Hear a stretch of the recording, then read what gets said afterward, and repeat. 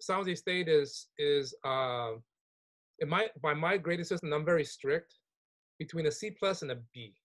In other words, we're not doing bad, but we're not doing great. Okay, I know we can do better, and basically, I do this. I say this anecdotally. In other words, I meet with many students who are not able to achieve or are having challenges achieving their educational career, and in some cases are not being fulfilled as human beings. In other words, they want to do something, but and me, Lily, and whoever else, we're trying to encourage them. So in other words, we're still trying. All the people that care about you guys, all the people that care about y'all and your educational achievement, we're still trying to smooth the way so that you can achieve your educational career and whatever other goals you have. By that I mean that many students aspire to make a difference in the world, and by virtue of that, their community. Okay, so what what your values are do matter to us. So share them with us, share them tonight. Don't be afraid to dream and say, I want my community, I want to transform it. And I know it's kind of hard to think that far away because of COVID, because of financial issues, because of legal issues, because of political climate. But I encourage you to use this session today as as to kind of reset that mind frame. And especially because in a week from now, we hope we hope to have a new president, at least be named, and then we have a couple of months before we actually put the new president in place, so that we can all then, not just because he's a Democrat or, again, I'm being optimistic. Excuse me if I'm getting my political pulpit here, but just not because he's a Democrat, because we also got to hold him accountable. If we voted, we got to hold whoever comes into office accountable. And so if we hold them accountable, then there is hope for a better future. Okay, so there is, this is not perhaps a good time to reset that mindset that maybe in the past few months has been un poco aguitado, kind of a little depressed, and hard to stay upbeat at times. So let's hopefully use this opportunity today with this plática, this talk. And we have two fabulous persons that are gonna be sharing their ideas with you.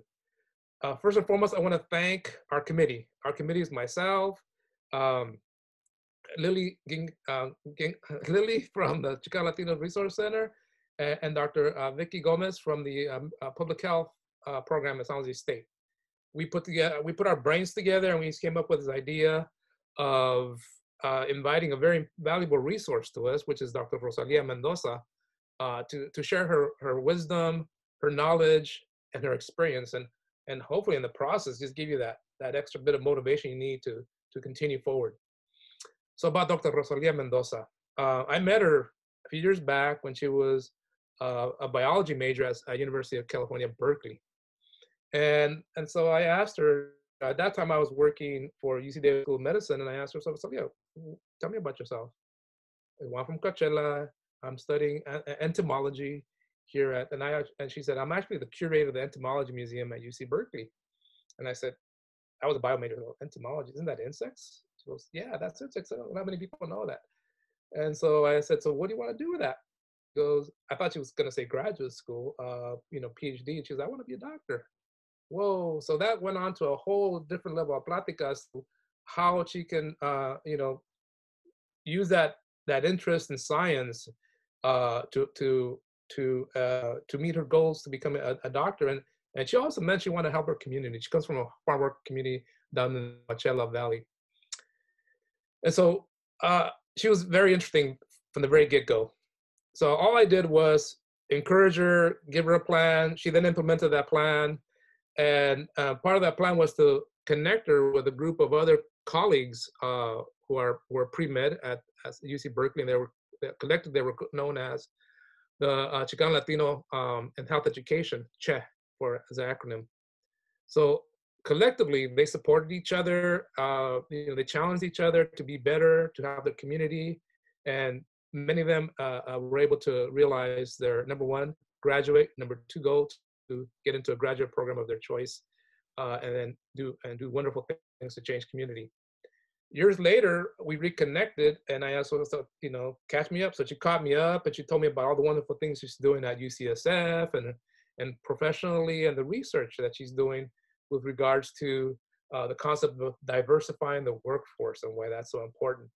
So, given that I'm at San Jose State, we have this wonderful group of talent, which is the students that are here.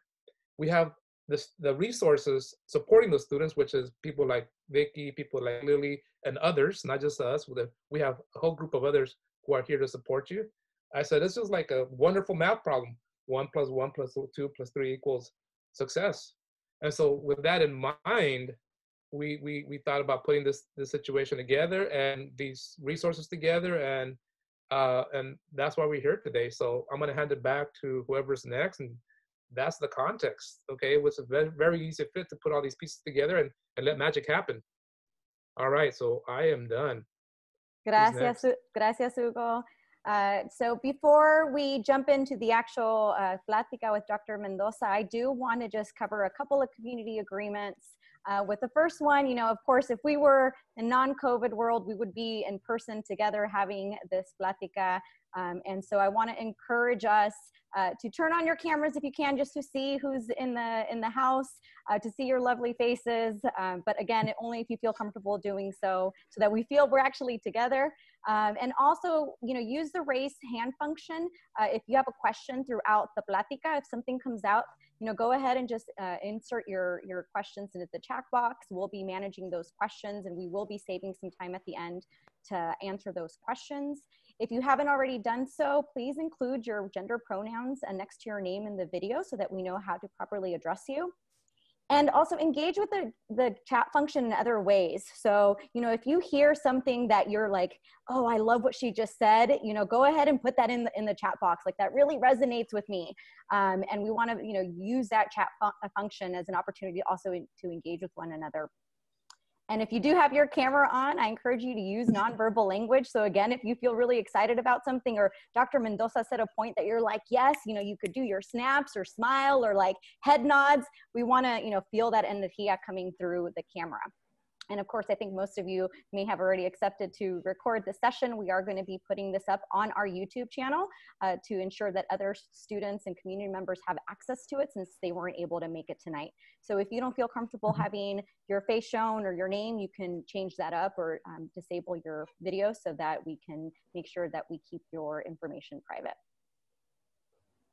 So we've started with our welcome. We're going to move real quickly into introductions, and then we want to know who's in the room. So we're going to engage you in a quick activity poll, and then we will turn it over to Dr. Vicky Gomez and Dr. Mendoza to start our plática, and we will end with a Q&A so that we can have an opportunity for you to share, ask your questions, or share any thoughts about today's plática. So I guess we're doing the poll right now. So let me go ahead and bring that up real quick. We want to know who is in the room. So give me a second while I do that. It lets me here. Aquí está. Okay. All right. So if you can engage us in just a couple of minutes, let us know who's here. Are you a San Jose State student, staff member? Maybe you're one of our faculty members, an alum from San Jose State, or a community member.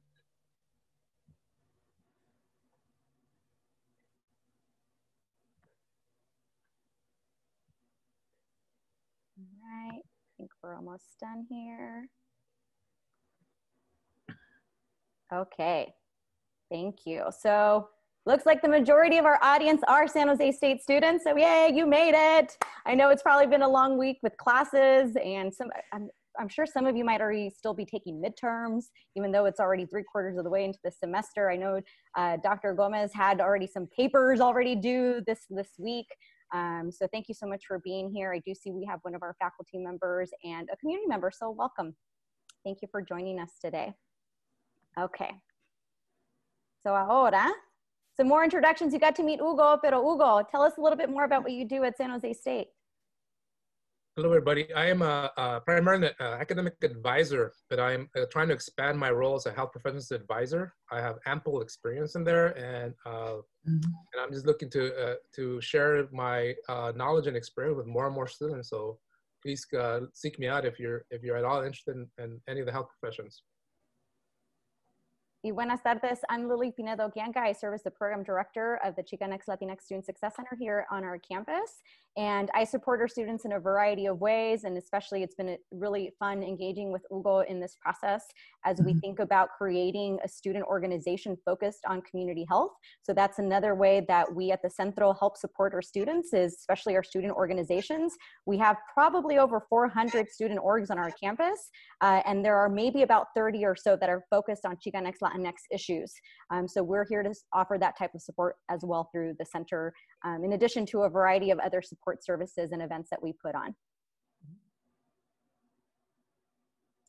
And now it's my pleasure to introduce our moderator for this afternoon, Dr. Vicky Gomez, who's Assistant Professor in Public Health and Recreation here at San Jose State.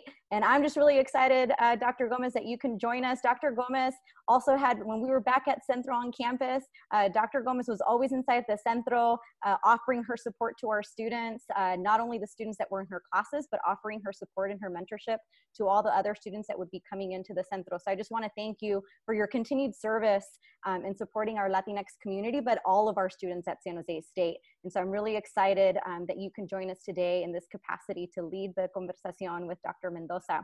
So before I turn it over to Dr. Gomez, I do want to share a little bit about Dr. Gomez's background. So Dr. Vicky Gomez completed her Doctor of Public Health degree from UC Berkeley School of Public Health in 2018. She was born and raised in San Francisco's Mission District, and she obtained her BS in Health Science and her BA in Raza Studies from San Francisco State University. She went on to obtain her Master of Public Health degree in Community Health Education from San Francisco State in 2009. For the last decade, Dr. Gomez has worked as a research coordinator and community-based participatory researcher on various cancer-related studies. Her commitment to addressing cancer disparities in the Latinx community served as the driving force to return to school for her doctorate degree and continue her research agenda as an assistant professor at San Jose State University in the Public Health and Recreation Department. Professor Gomez teaches PH 104, which is the Community Health Promotion course, to over 100 undergraduate students each semester.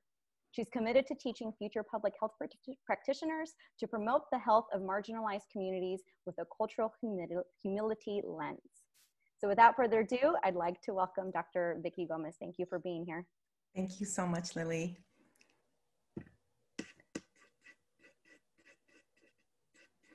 And are we going to have, is Hugo going to still introduce Dr. Mendoza? Sure. Thank you. Thank you. So Dr. Rosalia Mendoza earned her bachelor's degree at the University of California, Berkeley, and a medical degree from the University of Washington. Go Huskies in Seattle. And her master's in public health at Harvard. Woo. She then completed her residency and fellowships at University of California, San Francisco, Department of Family and Community Medicine, before joining their faculty. Rosalia grew up in Coachella Valley, where health disparities and economic inequities informed her decision to enter health professions. She has worked at federally qualified health centers, also known as FQHCs, in the Bay Area, as well as the larger health systems of Kaiser Sutter and Dignity Health. So she's got a wealth of experience working for the neediest, the ones that don't have insurance or are underinsured or maybe undocumented. And then she's also worked for healthcare systems that are primarily health maintenance organizations like Kaiser, et cetera. Most recently, Dr. Mendoza has started a new position at Stanford. And through the rest of our plática, she'll elaborate on that. But I don't want to spend any more time and keeping you from her. So let's proceed. Thank you so much, Hugo. I want to thank both Hugo and Lily for all of your hard work to make this event a reality. First, I also want to thank Dr. Rosalia Mendoza for making the time to share her journey with us at San Jose State University. I had the good fortune of talking to Dr. Mendoza last night, and we found out that we have traversed some of the same communities in the Bay Area and even had some of the same mentors. So I am really excited to moderate this plática and learn so much more about you, as is everybody in our audience. So the questions that I'm going to ask you today are a combination of questions developed directly from our students and our planning committee, and of course, our conversation last night. So first, I want to start with the question that we asked all of our students as we were planning for this event. What does community health mean to you? That's a great question, and thanks again for everyone for coordinating this and taking time out of your busy days with, studying and taking care of your families and staying safe during the pandemic. There's so much more that we're juggling these days. So I really appreciate the time that you're taking out of your personal time, maybe dinner, to be here. And it really is an honor, because when I think back to my own journey into healthcare, there are a couple of key seminal people that had a huge impact on decisions I made and my persistence to continue following graduate school into the healthcare industry and healthcare services as it relates to public health. Because without those key individuals and meeting them at the right time, I might have made other decisions. And so Hugo is one of those individuals, and hopefully I can speak to more of what type of impact that he had. And for some of you that haven't had a chance yet to connect with him, he's got the same energy that I remember back in the 90s as an undergrad. So it's really quite wonderful to be here. So community health, is a very large kind of encompassing idea. And at its very tenets, I think it involves the general health of the community. And there's certainly many indicators that we can use to describe community health. Access to stable housing, access to food security and healthy foods, general access to medical care and the ability to navigate it with confidence. Language access is a huge component of community health, and the general kind of organization and infrastructure that supports both understanding when there are imbalances or health inequities, when there's a new problem that arises in the community, and being able to coordinate those resources that overlap between business, government, public health, and industry to best address those aspects. Because very often for community health, it's not just one person working in isolation, but it's a lot of people in coordination, hopefully with shared values and at least some overlapping priorities. Because you can imagine in a community, be it San Jose, be it in the community of India where I grew up, or in San Francisco, you've got a lot of different communities, different pockets and demographic groups that have their own ideas, their own particular needs that, if not voiced, can not always echo the surrounding communities or the neighborhood that's just 2 blocks away. And so to that end, having a forum where people can discuss and prioritize what that community health looks like. I think health equity is incredibly important as it pertains to both social justice and understanding what are the needs of the community and how well are we doing in delivering those resources or solutions to those communities. Excellent. Thank you so much, Dr. Mendoza. I feel like you touched upon so much about the social determinants of health, which we talk about so much in community health promotion. So thank you for that. When you think of what it means to diversify the health workforce, what does that vision look like for you? I think it entails a couple of different approaches, and depending on who you ask, or even me at a particular day, it's going to look very different. There's certainly, when I think about the healthcare system in the US, I think of a pyramid. I think of a pyramid of the foundations of primary care and healthcare infrastructure as it pertains to community health centers, primary care health centers, and how those then relate to some of the subspecialties and acute care hospitals that come into play and support the health of this nation. We can talk in some ways about diversity as it pertains to both subspecialty. Do we have enough primary care physicians to provide general access, preventive care, and coordination for those that are more ill or more vulnerable into higher acute care services that they need? Do we have the appropriate diversification of cultural humility, cultural competency, and language access for those communities where we may have monolingual individuals where English is not their primary language? I can think also in the context of diversity within our workforce do the racial representations that we know do translate to better health outcomes, better engagement by patients with their healthcare providers, match those of the communities that they're serving.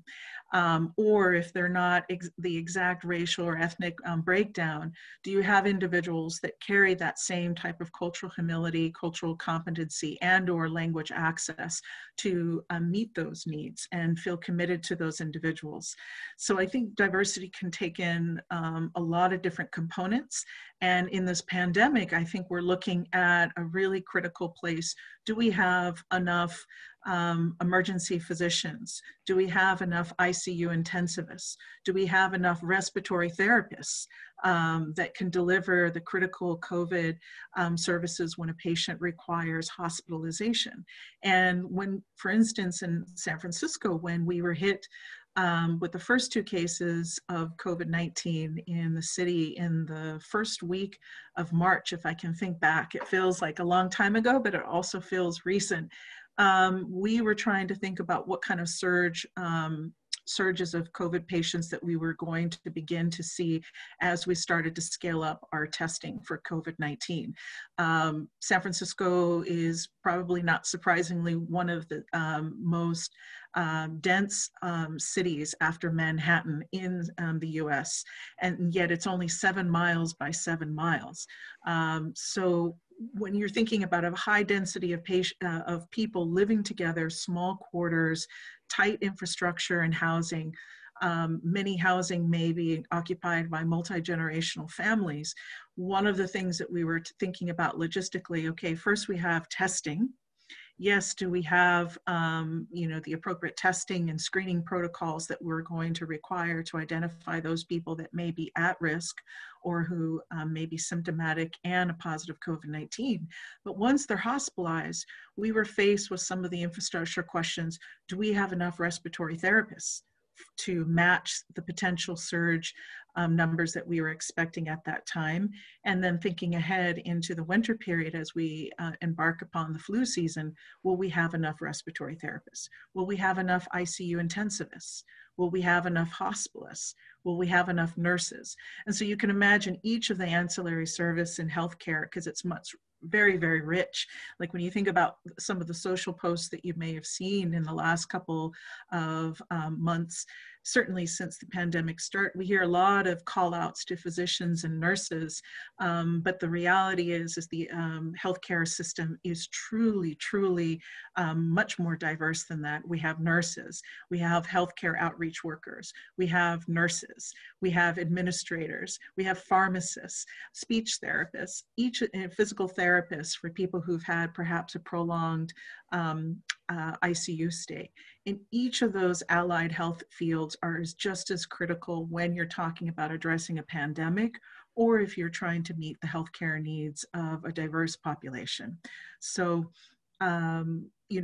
going back to your question as what does it entail, the healthcare workforce as a whole can be looked at in different ways. And right now we're looking through the lens of COVID, which is disproportionately affecting the Latinx community in ways that is just unprecedented. And I was looking up the numbers, and approximately around 58 to 61% of all COVID cases in California are from our community, and make up the greatest majority of COVID-19 deaths in California.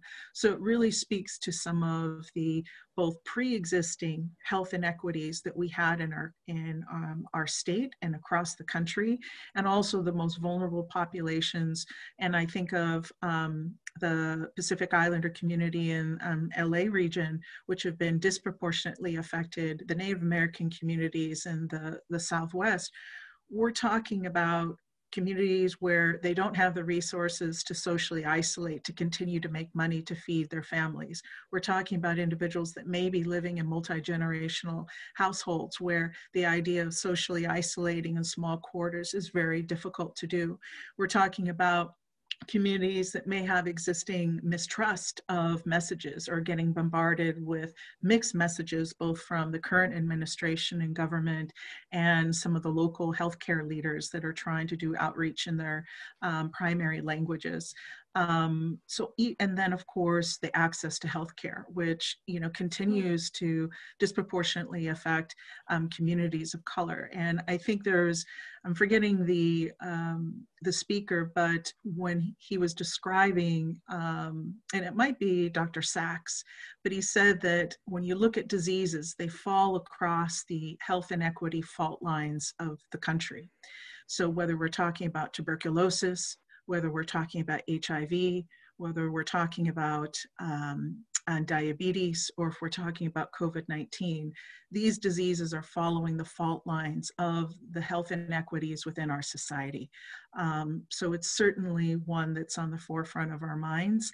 And as you can see, both with this current election and also some of the budgets and reallocation of resources, maybe in some of the communities or organizations that you're working for or volunteering, people are moving their resources to try and most quickly address these issues. So it's kind of taken some of our initial workforce diversity questions that we might have had a year ago, 6 months ago, and now having to realign those needs very quickly. In San Francisco, we've had, there's the Latinx task force in San Francisco that has been very vocal about coordinating both with the Department of Public Health as well as UCSF, the local academic institution. And the reason for that is they felt that some of the resources and testing were not best aligned with the needs and concerns of the community as the pandemic started to rage in the community. And as the numbers and tallies were being released, and once the Department of Public Health actually broke down the case rates and death rates by race and ethnicity, that's when I think the community became even more aware of how disproportionately it was affecting the Latinx community. And so when I think about the mobilization that occurs in San Francisco and some of the alignment, it's been really wonderful to see that type of coordination in ways and innovation that's kind of been forced and creatively grown out of the pandemic, that we weren't having that level of coordination before. But I would say the crisis and the needs in front of us really demand that level of change. Thank you so much for sharing that vision with us and for really putting into context what so many of us, have been thinking about with the pandemic. Speaking a little bit to what you were talking about is how can we help to increase Latinx representation in the field? Like you talked about this vision of having a diverse kind of like force in the clinical, world. What does that look like? Well, it kind of takes me back to this amazing, when we talk about certain experiences that we have growing up, I want to share one with all of you that I had. There was a program called FLAMA, Future Leaders of America, which has been renamed down in Southern California, that would take middle school students into, I think it was Big Bear camp for about a week or a weekend.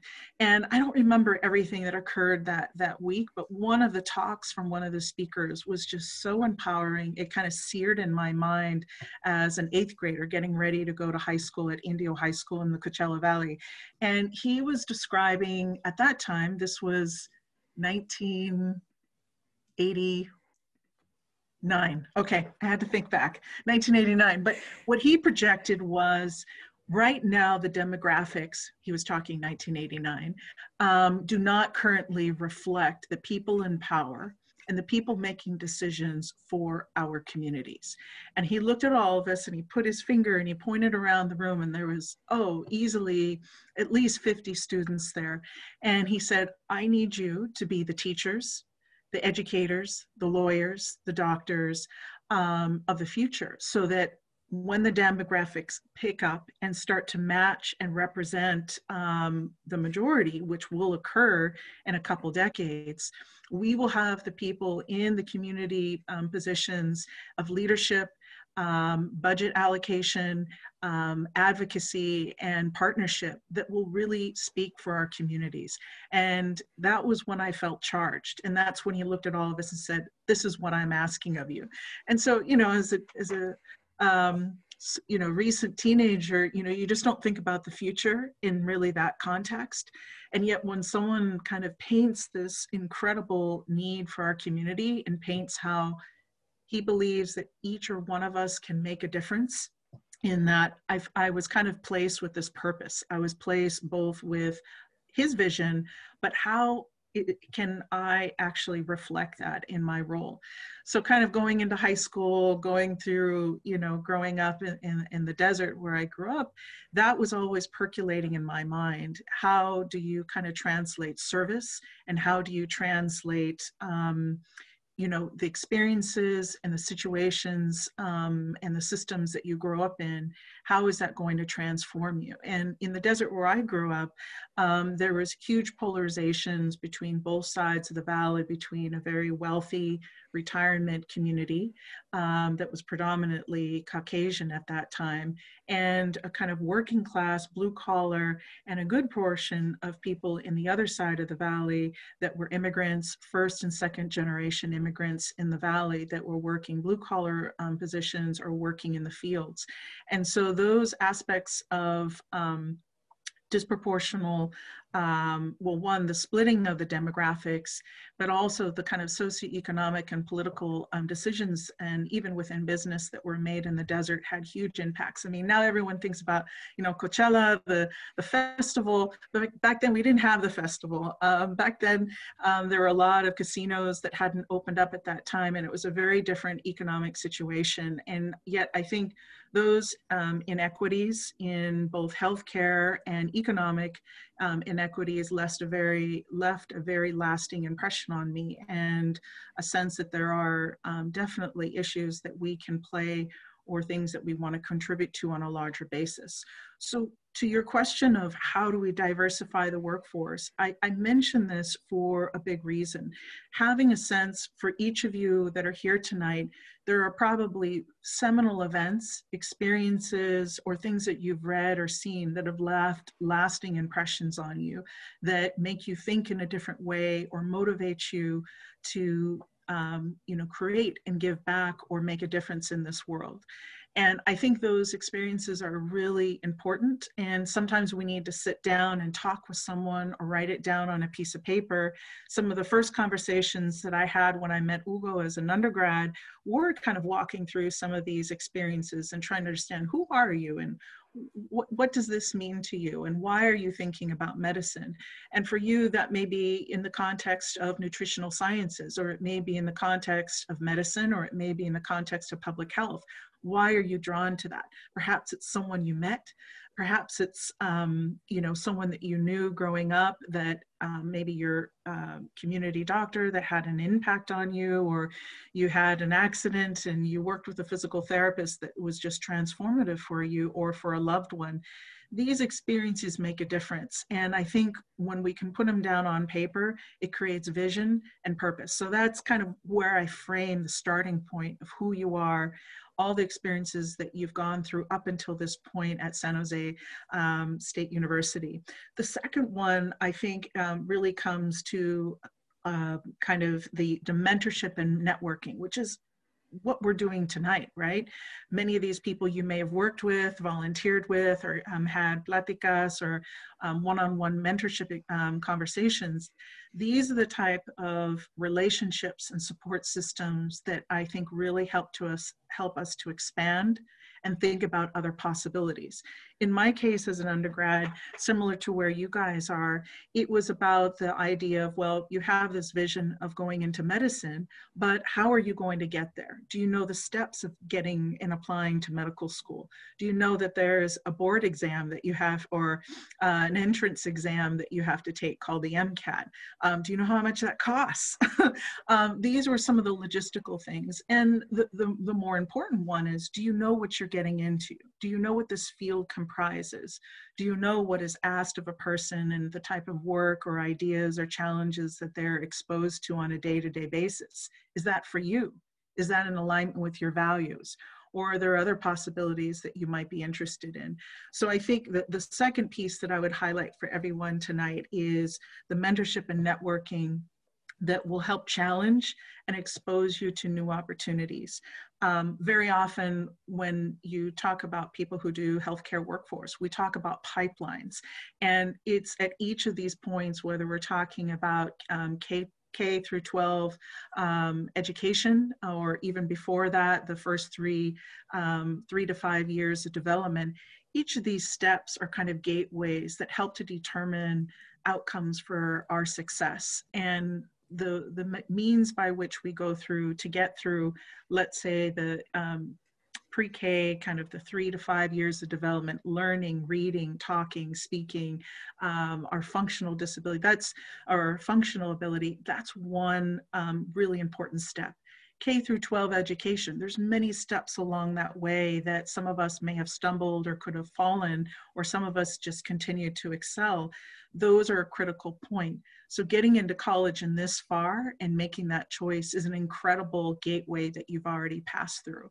The second one is perhaps into vocational training, graduate school, to continue your education and training. And that's a critical gateway.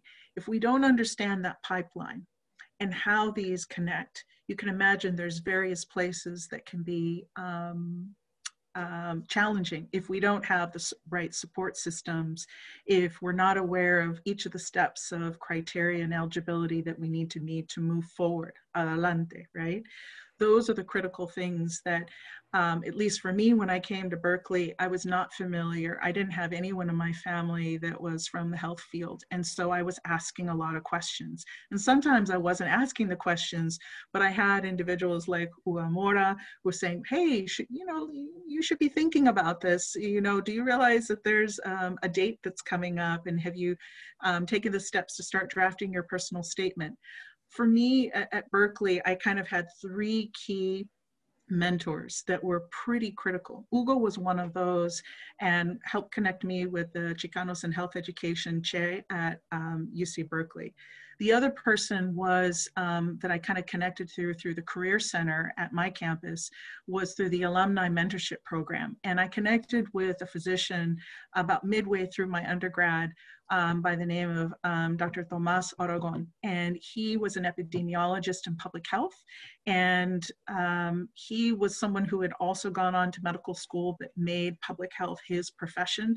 The ironic thing is he's now the health officer for San Francisco and has helped move our city through the most incredible time during this pandemic with really science-based, thoughtful health orders that are run by the mayor and other key health and industry and community leaders. And so he was an incredible sounding board and checkpoint when I was making decisions about class selection.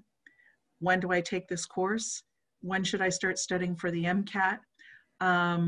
Should I be cutting back on my hours of employment because I'm actually devoting so many hours in a work week towards working and it's taking time away from my studies? And so maybe I should start looking at a different balance. He was someone that really pushed that idea and challenged me to think, well, maybe you should find a different job that pays more so you can work less hours and actually devote more time to your studies or extracurricular activities.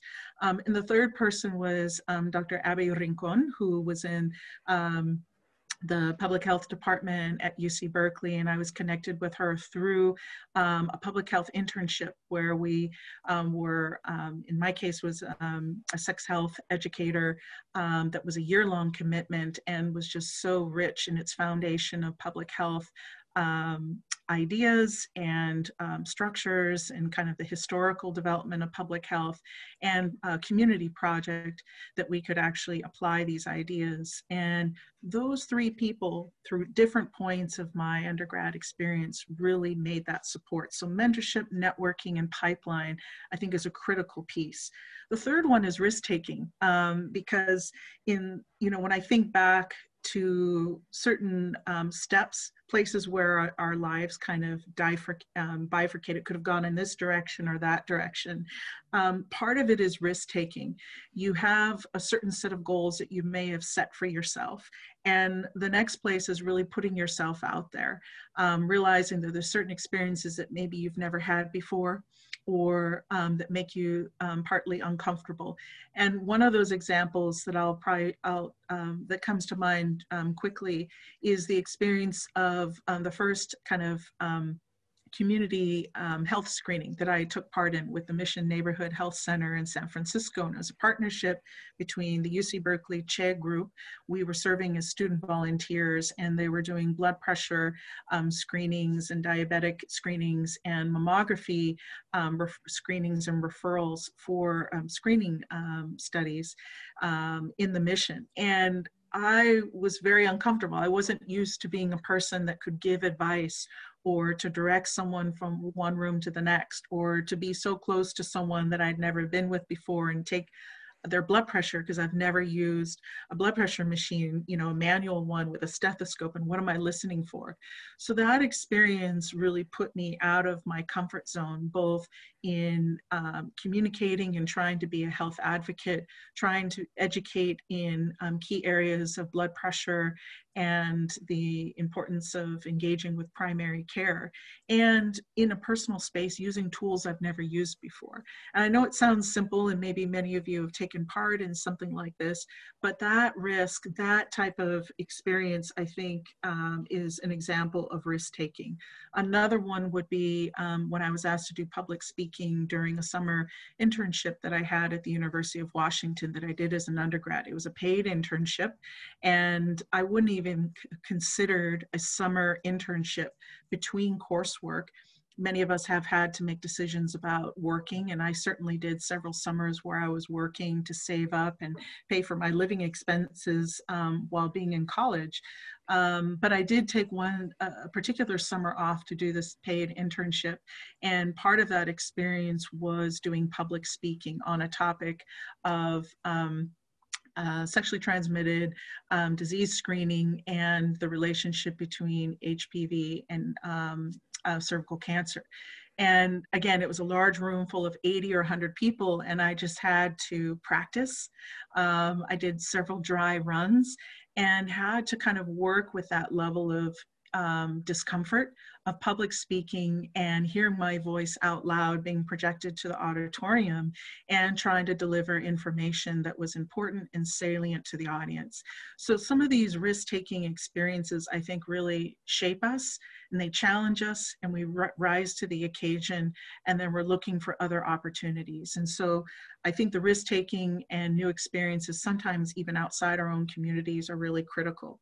Goal setting. I have a friend, Jesus Reina, who I met during a research training program back in 1998.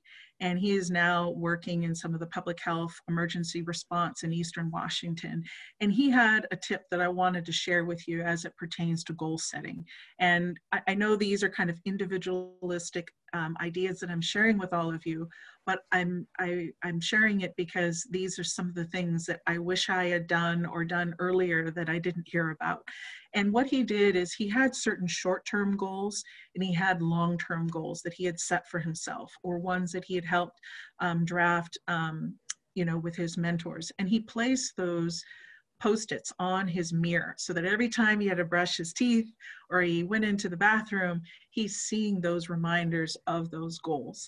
And anytime he was faced with a really tough decision, he was at that time going into a nursing program into graduate school, and was also kind of entertaining what were the opportunities out of nursing school that he was going to pursue. And anytime he was faced with like a financial, personal, or professional decision, he could look at those Post-it notes and reflect, are these still in alignment with the goals that I set for myself? Is that in alignment and I need to kind of put this decision or this opportunity to the side? Or is it an opportunity to reevaluate the goals that he had set and realign those goals and maybe take a path that he wasn't used to? So I think goal setting for all of us, and that can be with the help of friends, colleagues, other students who are in the same professional development trajectory that you are, we support each other. And, you know, we have those reminders. Hey, did you hear about this opportunity? I was down at the Career Center, or I heard about this during our public health course. Did you hear about this volunteer opportunity? And so I think those things are really critical, both the support, and the other one is the goal setting, and as I mentioned earlier, the risk taking and self-care. I think this is maybe a really timely idea to share with all of you, because Certainly, I think each of us have been profoundly changed by the pandemic and are doing things so much differently than we did back in March or February of this year. So I'm reminded of this because I've had so many kind of deep conversations with other colleagues and friends and family about what we do for self-care. And for me, I've had to kind of reevaluate what that means. When I think back to where each of you are at as an undergrad, you know, the basic framework at that time that I had was exercise. And I didn't really have a good sense or application of that. I think social media has definitely promoted self-care, but many of the key components of self-care and well-being are those that are going to translate to your success. Because if we are grounded, if we are clear-headed in what we're approaching and any of the challenges that we face with another person, work or personal, we can still navigate these situations that much more difficult. And so for me, when I reflect back to what that means, that it does involve exercise. And I wasn't doing so much exercise March, April, and May because I was working 12 to 17-hour days, 6 days a week. And I was just trying to reflect, in every moment that I wasn't working in the hospital, I was trying to research up on COVID-19 and what someone else in Seattle is doing. What is a colleague in Colorado doing? How are we addressing this in Southern California, and trying to pool resources? But when I had a moment to stop and we could take a breath, the case rates were coming down, I recognized that I wasn't exercising like I was before. So that involved for me restarting, yoga practice and doing it virtually because I'm not always good to motivate myself. And then in the last couple months, it's meant starting to run again. Even when the light is escaping us, I'll find a safe place to go running after a long day and still force myself and motivate myself to go running. Other aspects that I would have wanted to think about as an undergrad is debt and decisions around debt, because our financial well-being sometimes are very tied to the decisions that we make personally and professionally. And I wasn't thinking as critically about debt management, you know, as it pertained to credit card as an undergrad, that I wish I had made greater decisions or been thinking about more critically. So, and I'm happy to talk to any of you about what that means. I don't want to go into it too deeply because I feel like there's so many other topics. Humility. A lot of times we come in with our own kind of unconscious bias, our own experiences, and they may be very passionate and well-intentioned ideas. And we're working with or trying to partner, or we're meeting someone for the first time. And how, with humility and receptivity, can we hear different ideas from another person who may have had a very different experience? And I think in healthcare, which is one of the most beautiful things, we meet so many other people, our colleagues, but certainly our patients, that come from experiences that we're not used to. So, you know, trying to find compassion and find ability to place ourselves in the other person's foot, I think gives us an ability to empathize with the other person and to be supportive, perhaps during a really critical time. And that's something that I had to learn over time. And, you know, on the flip side of humility, I think a lot of us do come from a place of wanting to make a difference, empathy, and trying to strive for equity in our communities. But the other one is, you know, also advocating for ourselves. We may hear the answer no, or we may not be invited to the table or told about a particular opportunity. So the other one is, how do we hustle? And for me, and I'm sure maybe at San Jose State, one of the things I learned as an undergrad is the idea of resourcefulness. And even when you fail or you make a mistake, you get yourself back up again and you keep pushing, because that is, I think, one of the essence of people are like, how did you make it to medical school? And I'm like, well, I was stubborn.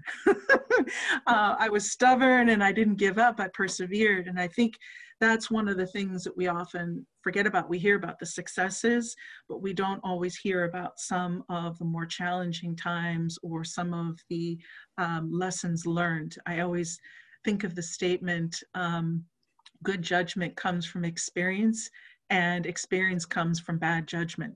And so that really means that a lot of our journey is about learning and challenging ourselves differently. And the other one is resiliency. And that's something that I've really picked up in the last year, and certainly since the pandemic, which I think has taken on a more urgent need, because all those things, maybe you guys are doing it. You're eating healthy, you're exercising, you're socializing with friends, all those things. But the pandemic, I think, has really challenged us to do like these virtual connections, and how do we self-soothe and care for ourselves during a really volatile political climate, a very uncertain, financial times, and one where our health and the health of our loved ones and our community are sometimes unclear or concerning. So the idea of mindfulness and intention are one of the ones that I am actively using on a day-to-day basis that helps me in difficult I would say meetings or difficult interactions with family or friends when we're having these discussions about social distancing and masking, and no, I'm not coming over for Thanksgiving this year because we can't guarantee a safe interaction. These can be hard conversations to navigate. And so each of these tools that I'm kind of sharing with you are not ones that I've mastered necessarily, but I'm sharing with you are things that I think are really critical in our success as we move forward into the health diversity. And then the last one is kind of inclusion and equity policies. Are the values of the institution that you're a part of, be it San Jose State University or the employer that you're working for, are these shared values for diversity, equity, and inclusion at the institution that you're volunteering from, that you're doing your graduate studies, or that you're working from? And I think as we make our way into these positions of leadership, committees, or advocacy, I think we have the opportunity to shape and to help change some of the policies that will affect future generations behind us, and even in the groups that we're working with currently. So there are many pronged ideas, but pipeline and networking is critical. And if you have only one mentor right now, this might be a time that I would say, look for one or two others, people that maybe you hadn't thought of approaching, even if they don't look like you or don't speak the same language. I've been often surprised in my career, especially as I left the undergrad period, the individuals who have kind of went out of their way to look out for my career and personal and professional development have not always been people of color. I shared with you the three seminal people that made a difference for me as an undergrad. It was Uga Mora, it was Tomas Aragon, and Abby Rincon.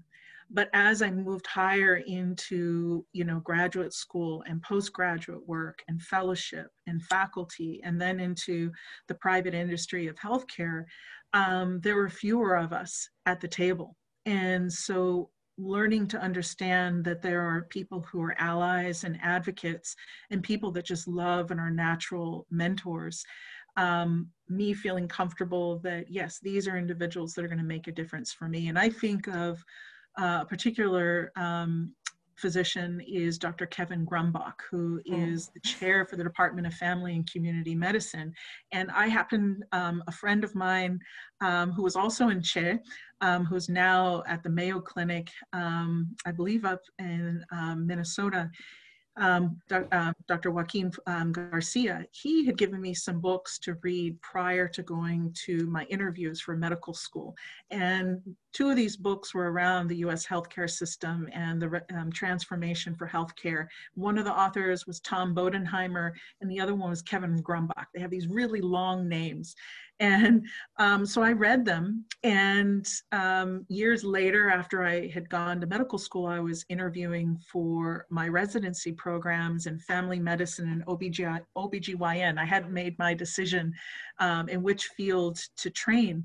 And when I got to the UCSF Department of Family and Community Medicine to interview, I happened to look at the binder and see some of the faculty members that were doing research. And I saw Kevin's name, Kevin Grumbach. And I was like, wait a minute, he's here on faculty. And he is based here at the county hospital that provides, tertiary care, safety net services for one of the most diverse communities in an urban setting here in the Bay Area. And they're like, yes. And interestingly enough, over the course of 8 years, he went on to become my mentor, and he was a private, a principal investigator for many of the research studies that I went on to take part in for both healthcare workforce, and directed me into oral health disparities as it pertains to communities of color in California. And that was through his guidance, through his vision, and through his commitment to kind of transforming my path. So I would just really encourage everyone that if you've got one mentor or maybe two on your list, now's a good time to start thinking and hitting up other people to see how they can add a different view, different perspective, and get to know you and understand what are the things that are important to you and where you think you would like to go next. Thank you so much, Dr. Mendoza. I just want to tell everyone in the audience that this would be a good time if you guys have questions. You answered a lot of the questions that were on my list without me having to ask, so thank you. You did touch a little bit about, your journey, which was great. And obviously our journeys are not often linear. There are many curves and stops along the way. I know that's been the case for me. What challenges or barriers did you encounter on your journey? There were a number of them. I would say the first one is myself. And that was a place as an undergrad that I think Hugo really pushed. And he's like, why are you doubting yourself? Why are you saying that that's not possible without looking at the options and then going for it? So I think for me, one of the first challenges was really trying to kind of reconcile some of the, concerns or fears of risk or failure that I was placing in front of myself without trying to take those opportunities first. And it's like, no, you can do this. You set a goal, you set a plan, and you go for it until someone tells you no 2 or 3 times. That's when you know it's over. So I think the first one was myself. The second one was being at a large undergrad campus and, hearing about the size of San Jose State University. It's a large campus. There's a lot of students that are also hustling and, that you're sitting alongside or now on virtual learning platforms. And really understanding that, we're not always going to have the best exam, let's say on that first midterm. And what does that failure or that low performance mean for you? Are you going to then reflect, look at how you did something and say, okay, I want to pivot. I want to change what I'm doing. And how does kind of failure or experimentation inform how you move forward? And that's the element of reflection, growth, and resiliency that I think we sometimes learn, and not letting that mentality or that thinking distract you from where you're headed. And we're going to have challenges. We're not always going to get the best grade on that first midterm. The question is, how do you adjust your approach to learning? As an undergrad, I didn't quite understand how I learned when I came out of high school, from Indio High School, realizing that there are many other students at the table who had gone to private schools, that had had tutors, that had had so many other resources. I had to very quickly understand, how do I learn as a student learner? I'm a visual person. I'm an audio person. So for me, that meant learning. I had to take notes. I had to kind of create cheat sheets and visual representation of relationships for ideas or concepts as it pertained for some of the science courses. It meant that I learned through talking and getting instruction from others. So if I couldn't get everything I needed in the undergrad lecture hall, I was going to go to the TA office hours, which was really hard at first, again, gearing myself up for that approach. And it would also mean going to some of the study groups and setting them up with other peers who perhaps had other strengths, and I could bring my strengths and we could learn and support one another.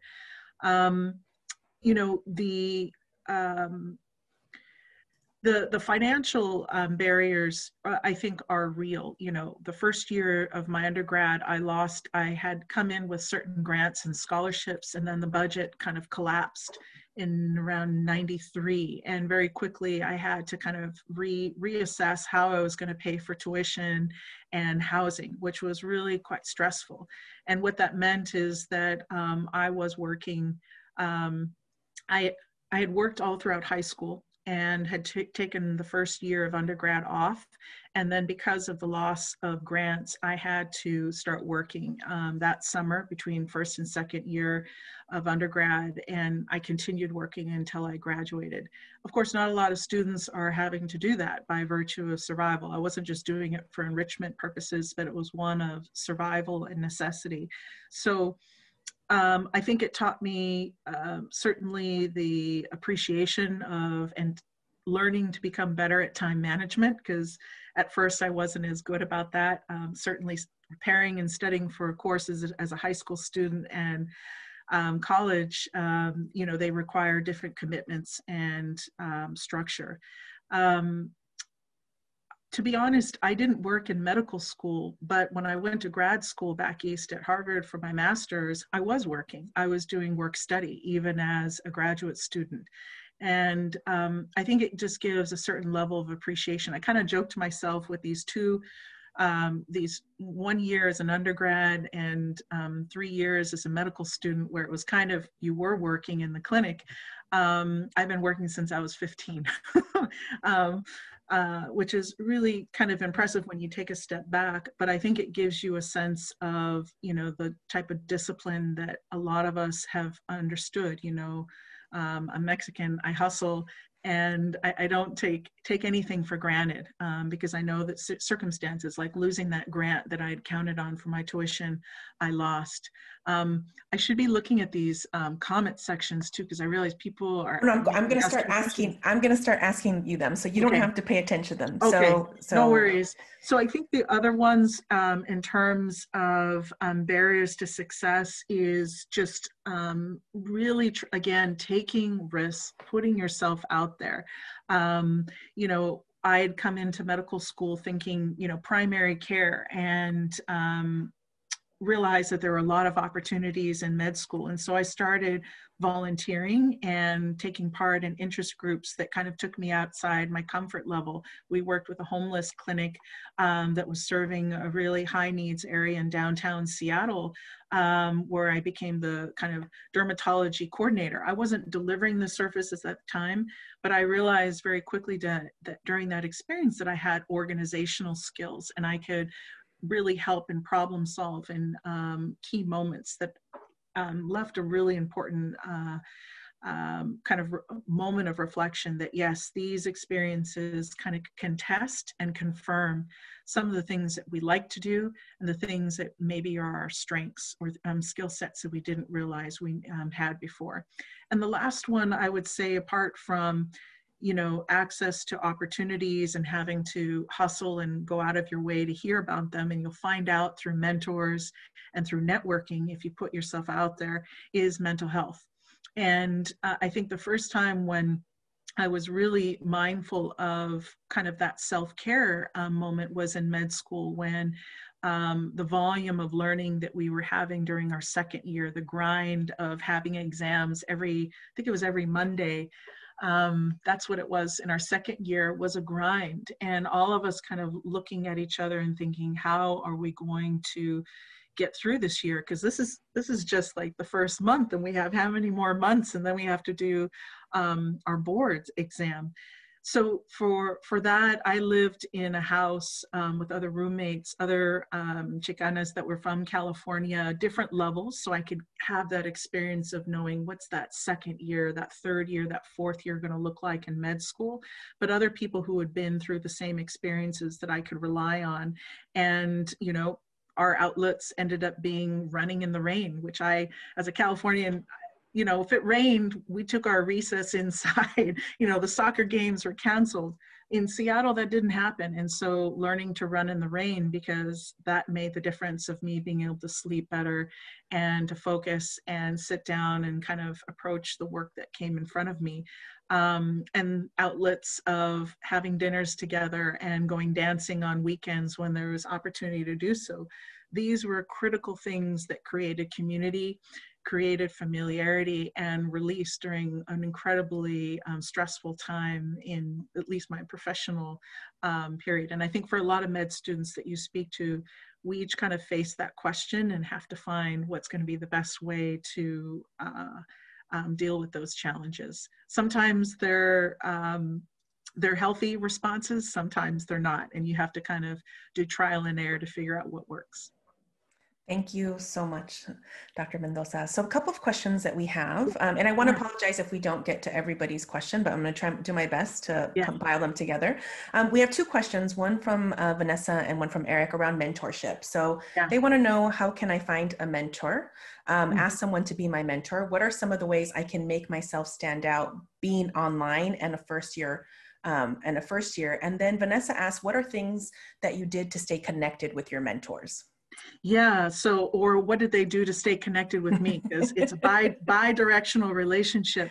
You know, the first one is understanding at San Jose State, what are the resources for mentorship? And you obviously, with this group, have some incredibly experienced people such as yourself, such as Lily and Hugo Mora, who, if they don't have the answers for you, they're going to find the people in your surrounding community that can be a great resource. And so that's the key point. If you haven't sat down or met with them, don't hesitate to do so, because you're really coming in for at least those three individuals, Dr. Gomez, Hugo, and Lily. They've been doing this for a while, and they know the people to kind of best align, and hearing what your thoughts are. The second one is understanding where those mentorship other possibilities lie. And one of the things that I kind of quickly looked onto is I looked on the website, the San Jose State University, and it had the mentoring hub. And so, you know, can you kind of connect yourself with a mentor on campus already? The two others that come to mind, you have Stanford University Medical School, and I'm talking to those of you that may be pre-health, pre-med, UCSF, and I'd be happy to kind of compile these resources and web links, and we can distribute these out afterwards, so you can kind of take a look at them and see if these are opportunities that you would like to link up with. There are some upcoming events, like the UCSF has like an admissions workshop in March for next year. They actually, how to apply to medical school, UCSF has an online event November 12th of this year that's upcoming. There was a post-bac application that's due for those that maybe are not ready to apply to medical school, but want a little bit more academic enrichment prior to applying and taking the boards. And that's coming up on November 18th. I participated in you might have heard of it, the AAMC, the American Academy of Medical Colleges, had summer enrichment internships, paid internships that helped us connect with mentors, get onto campuses, and connect with other physicians that were helping us as we were getting ready to apply. That name has changed, but they still take applicants every year. And I would love to be able to share that opportunity with you, because it's specifically targeted for undergrads who are pre-med, pre-health. And then it's, you know, maybe setting up a time with Hugo, Vicky, Lily, or myself, and I'm happy to take and connect with any of you offline. So maybe we can go into more depth and kind of hear more of your story and what you need. If I can't provide those links or mentorships, I can tell you, between the four of us, we will find those connections in the community. And what's beautiful about this being the pandemic and virtual, it means that we can connect with people in Southern California, Oakland, Berkeley, San Francisco, if we need to. And it's kind of removed some of those barriers, because we're not as you know, turned off by meeting people virtually, which is, even I'm getting used to this whole Zoom experience and seeing my face up on a screen. And how do you stand out? I think one of the things that Hugo had asked me to do is to kind of sit down and think about, where did you come from? What's important to you? And what are you thinking about? You know, maybe the ideas of, you know, graduate school or employment are ideas you have, and these are valid in the moment, and they're stepping points to help you and the mentor decide what are those possibilities and what are things that you haven't thought of that you'd like to. And in the past, it would be one of us sitting down, finding a time to meet with you in a cafe. Now we're going to do it on Zoom. And maybe we're going to do it in the evening time before or after work, or before your studying period. But it's really an idea to share kind of who you are, where you come from, and some of the ideas that you have. You know, maybe you're thinking about nursing school, maybe you're thinking about medical school, and you want to know, what should I be thinking about? Maybe that's the first question.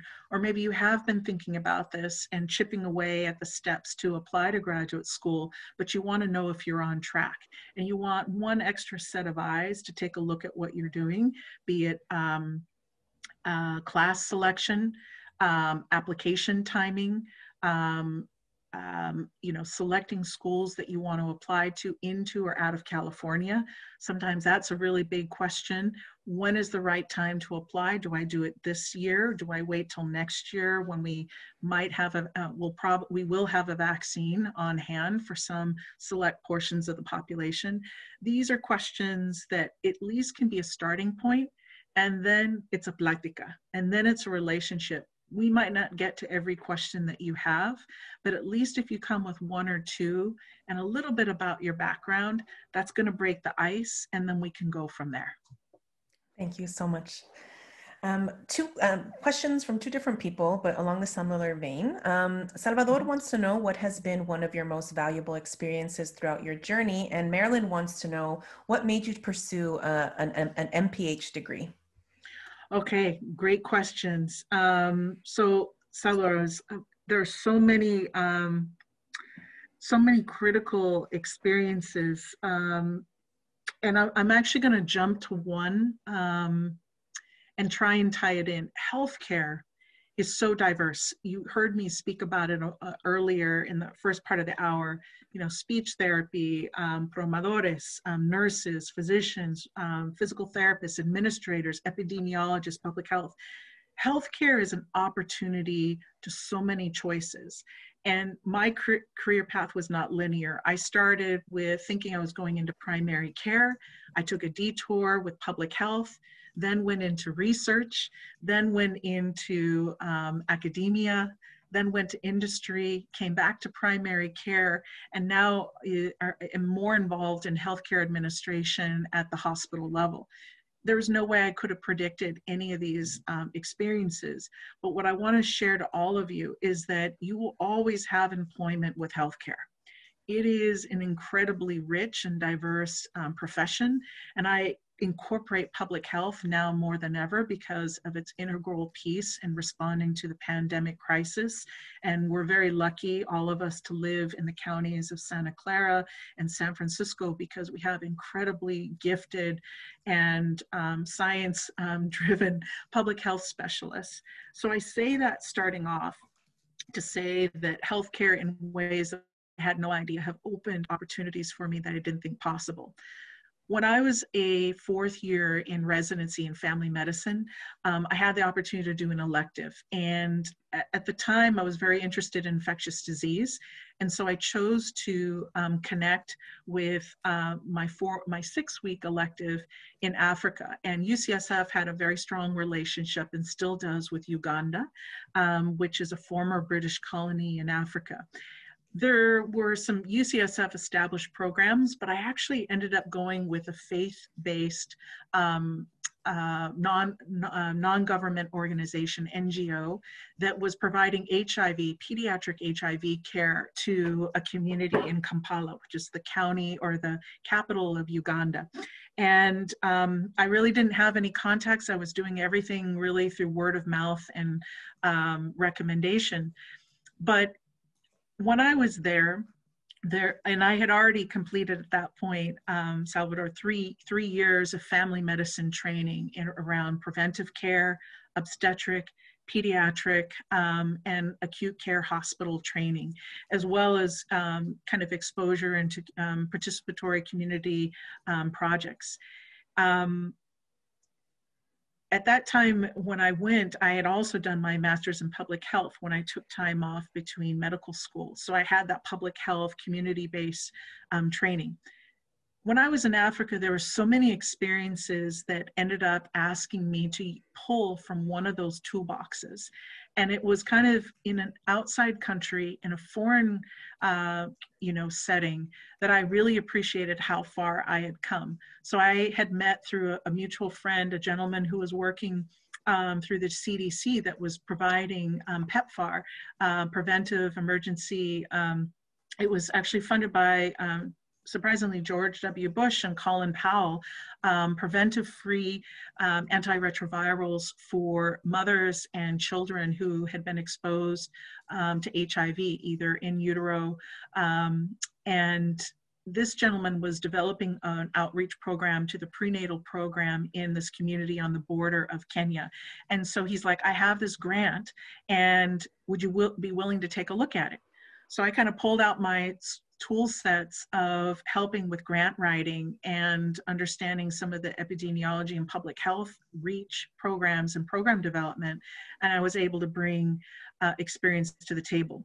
Every day that I went to the clinic, I was pulling from my family medicine, obstetric and pediatric, and kind of mental health training that I had had from residency to work with incredibly wonderful young children. Many of them were orphaned at this point in their experience with living with HIV because they had lost their father and then they had lost their mother and were now living in certain communities. And to get to this clinic, many of them might have taken a whole day's ride on a bus to come for their 3-month check, to get their medications, get their lab work, get screened for malaria, etc.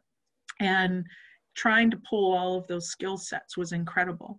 Another friend was working for a University of Texas sponsored program that was collaborating with doing outreach and delivery of antiretrovirals on motorbikes to communities in very rural parts of the area. And so they were kind of giving me a tour of the community. And we had a couple individuals that when they heard that I was a doctor, even though they knew that I was kind of being shown around to understand about this HIV project of delivering antiretrovirals, this gentleman had questions about a cough. This individual had questions about a rash that they were experiencing. And so kind of in this random context, I was being asked to kind of switch hats and put on a different resource. And then we had another person I was on a rafting trip on the Nile, which is where the Nile originates, right where Uganda was, who syncopized. And all of a sudden I was kind of putting on a different question of, triaging this person in the middle of a busy setting. So all of that to say is that I hadn't reflected on the ways that I could help and the ways that I could make a difference until I was in that international experience. And I kind of reflected to say, wow, these are the skill sets that I can bring. And of all of these things that I'm using during this trip, what are the ones that ring true? What are the things that I really want to devote myself to in a very focused manner after I graduate from residency? But to do that in a foreign country where people are turning to you with so much trust and understanding and hope to ask that you can make a difference was just really there was a lot of humility in that experience. So I guess there's certain things that we take for granted, and it's not until we're in these situations that we have a moment to kind of reflect and pause and realize, okay, how far have we come and where are we going to go next? And for me, that was an experience that took place in Uganda on the African continent. The other question about the MPH, in part because I had taken an introductory course of Masters in Public Health as a second year. It was this incredible presentation where we had different speakers with each course and got to hear how certain kind of either community, infectious disease, or other public health needs kind of have shaped the development of our public health system in the US, and how it can be instrumental in addressing both either national or local healthcare needs. That I realized I love the large scope, system-based and community-focused approach to public health. I understand, because at that time I had said to myself, I want to be a physician. I can make a difference one-on-one with the patient that comes through the door or the family of individuals that I take care of. In part, that's why family medicine was such a drive for me, unlike other specialties, is that I didn't have to look at just one individual. I was seeing that person in the context and their relationship to other family members that I was probably also directly or indirectly providing service and healthcare for. But public health was different.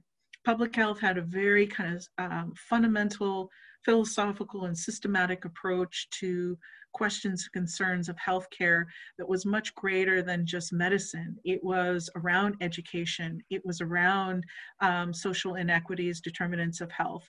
It was in regard to education and literacy and how that can make a difference if you're looking at the empowerment of women in a particular community.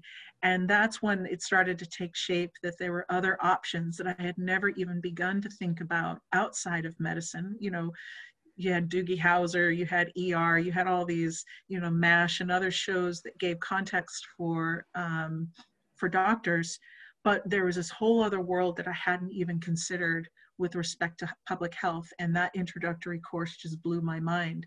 And I continued to take the steps to apply to medical school, meaning taking the pre-med courses, studying for the MCAT, taking on leadership positions, you know, on campus and in the community. But the big one was when I took the health educator internship with Abby Rincon, and it was a year-long commitment that one of the aims of that project was to be a health educator in a particular role. And that's when I realized, okay, this isn't just an interesting course that gets me thinking and that I love coming to every week. This actually could be a profession. This really could be a group of skill sets that I want to commit myself to. And so years later, when I was applying to medical school, one of the criteria that I used to look at the medical school programs was one, I called it the triad, meaning that they had an academic center, they had a VA nearby that could help provide this kind of enriching and more diverse clinical training program, but also had a master's in public health on campus. Because by that time I had realized there's this whole other world of, you know, fundamentals that really make a difference on a very large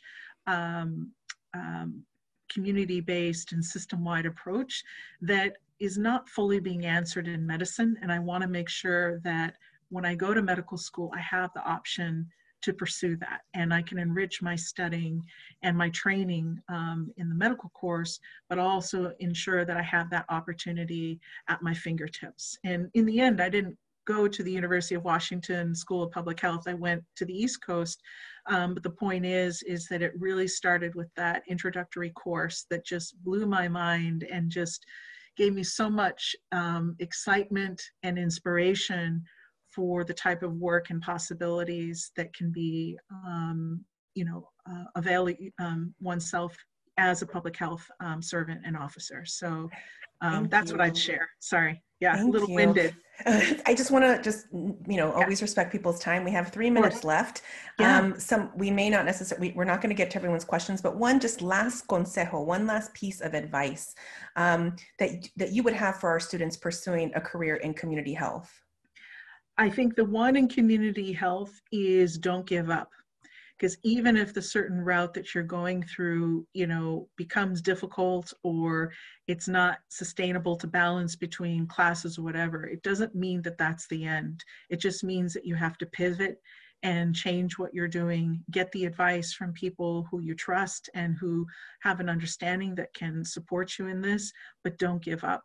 You know, my route and my experience is a perfect example that it's not a linear one and it's not always an easy path, but you can really, you know, years later reflect, don't give up, even when you're told no or you have a difficult experience. And I would just, for those of you that are still on, I'm happy to connect with any one of you one-on-one, because I think that's where I stand to be the most useful, is to kind of hear where you're coming from, what point are you in your health trajectory, your health professions trajectory, and how can we connect you either with myself or other individuals that I think are going to be the most helpful for the questions and the steps that you're about to embark on. It doesn't have to end here. Yeah. Perfect. And what is the best way for them to get in contact with you? We just, Lily put up our emails, but what works best? I think what we can do is I'm happy to take the links of some of those mentorship opportunities that I know of, both at San Jose State, Stanford University, UCSF, and some of the summer internship programs. I'll put my contact, I'll probably put my email on there in my cell phone, maybe not on this publication tonight, but we can put it out separately for those that participated today, because I think that it doesn't have to stop here. This is just a launching point, and it's really about us connecting one-on-one. Thank you. Thank you so much, Dr. Mendoza, for a thoughtful and engaging conversation. I have a feeling that we're going to have a lot of students reach out to us. I know people that didn't get to have their question answered. I'll make sure that maybe we can find a way to get those answered for them after the fact. So thank you so much, and we hope you have a good evening. Lily, did you want to say anything else? Well, I'm seeing a lot of questions. Is there a way that we could do a snapshot for the people who posted questions, and maybe I can follow up with them? Yes. I'm happy to stay on. I don't know if that's an option, but if we can't, then for the questions that have been posed, I know people took time to do that. I would love to, circle back with you either in person or via email, because I think there's some great questions that I'm just looking at. They are. And I made sure to contact everybody who asked a question to let them know, that we would definitely get back to them. And there's a way for us to read the chat. We can, we have the chat after the fact, so we could always compile something that we send out to other folks, to the people that attended the session. So that would be great, because I know there's some great questions here, and I know we just didn't have as much time. I probably talked too much. Well, this was all wonderful information, so we really appreciate you taking the time, and thank you to everybody in the audience. Stay safe, the time to come. Stay healthy, wear masks, and we're entering winter, and we just need to keep being diligent, eat, sleep, exercise, because we need you guys to succeed in your coursework. That comes first. Even as the elections approach, our first and foremost is we need you safe and healthy and doing well in school. That comes first. And voting. And we need you to vote. Exactly. Yeah. We need you to vote. And hopefully everyone's voted. And early voting is now. We're lucky. Many of the other states, I'm doing phone banking, actually, asking people, and I'm helping to flip absentee ballots that have actually been thrown out in North Carolina. So I think there's, if you haven't voted this weekend, put it on your to-do list if you're registered in California.